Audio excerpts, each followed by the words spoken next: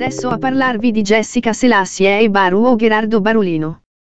Infatti nelle settimane scorse lo stesso Baru era stato ospite da Silvia Tofanin. Aveva parlato bene di Jessica, ma insomma aveva fatto capire chiaramente che non c'era nulla oltre il rispetto che lo stesso aveva nei suoi confronti.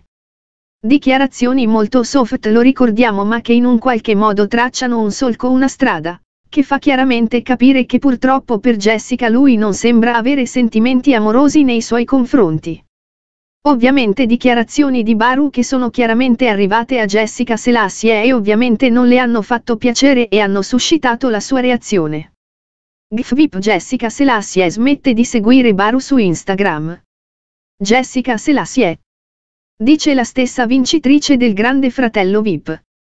Gli ho tolto il segui, tutto qua. Non mi va di creare cose perché non c'è la necessità.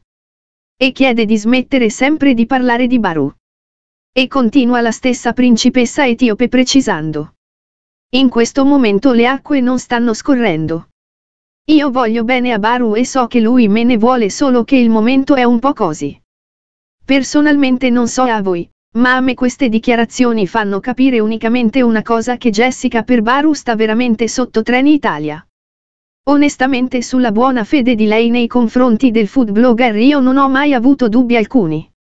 Ed è ovvio che questo la avvicina molto al prossimo trono di settembre di Uomini e Dan.